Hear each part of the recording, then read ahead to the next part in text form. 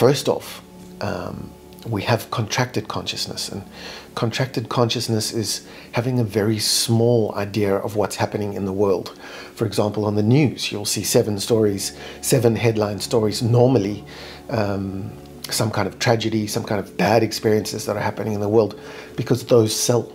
And these negative news stories put you automatically into a survival mind, where it grabs your attention, and you need to hear these stories and experience these stories, or they may affect you negatively in some way. So they grab that survival instinct, and over time you might think that the world is a very negative place. And to me, that has become a very contracted style of thinking. So let's for a minute put consciousness into 3 boxes, 3 neat little boxes. And the first metaphorical box of consciousness is contracted awareness. So this contracted consciousness can be described metaphorically as you sitting in this chair, and it's dark, and we give you a box of matches with 1 match inside. You've never been here before, you don't know what's happening, but you light the match, and then eventually you can see, this is a chair, this is the color of the floor, you can see what you're wearing, and then the match goes out. And that's a good way to describe a contracted box of consciousness. The second box, we could say, out of the 3 boxes of consciousness, is we would say, well, you're going to have an expanded consciousness. You'll be able to see more of the world and understand more of the world, what's happening. You'll be able to understand fundamental life questions. Who am I? Where am I going? What am I doing? And so on. So the second box of expanded consciousness could be described as you sitting in the chair, and we give you a torch. It's dark. We give you a torch, you're sitting in the chair, and you shine it around the room. And now you can see the pictures on the wall. You can see that there's tables and chairs and all kinds of things. And you can see the titles of these books. And you can look around the room, and this is expanded awareness, which compared to the first box, you're seeing a lot more. So that is obviously going to help you in many ways. Understand where you are, what's happening, and why you are sitting in this chair.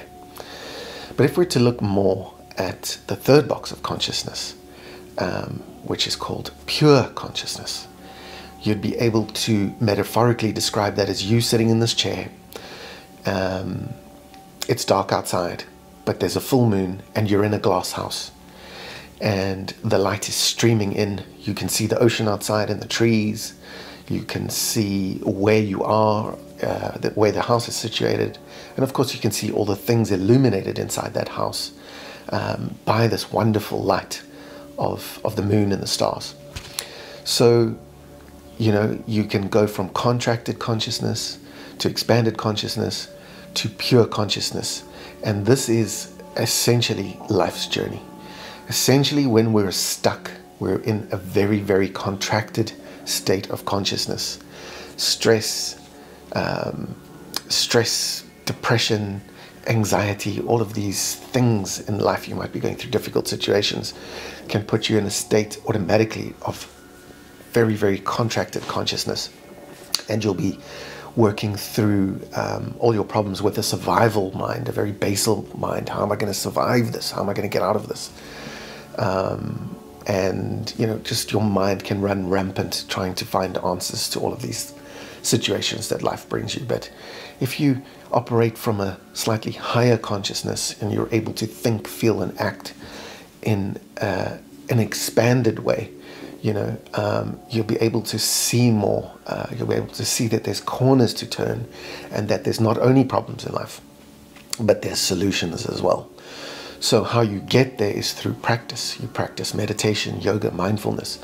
You go on a course, you do something to get your consciousness expanded in a way. And when that happens, you can really start to heal. And that's all that medicine is trying to do anyway, is get you out of that contracted awareness and get you to try and experience some serotonin and dopamine, hits out there, and be able to move you from the downstairs of your brain to the upstairs. When we're talking about pure consciousness, then we're talking about spirituality.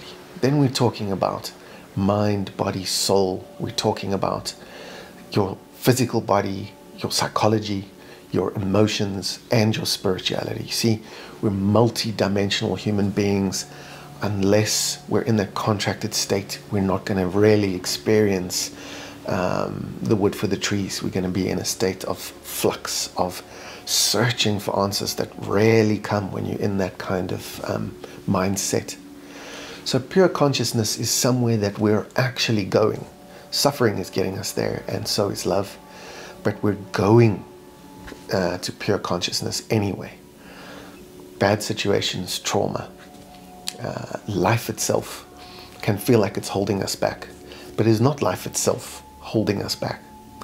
It is our thinking that is contracted and holding us back. You see, life has no boundaries. It's abundant. It is limitless. And you might feel you are limited. And that is contracted consciousness. So you are not limited. And you are capable, no matter who you are, of healing and then transforming your life. And what you want is what you will get. But you're going to need an expanded consciousness and then a pure consciousness to thrive instead of just survive in this world.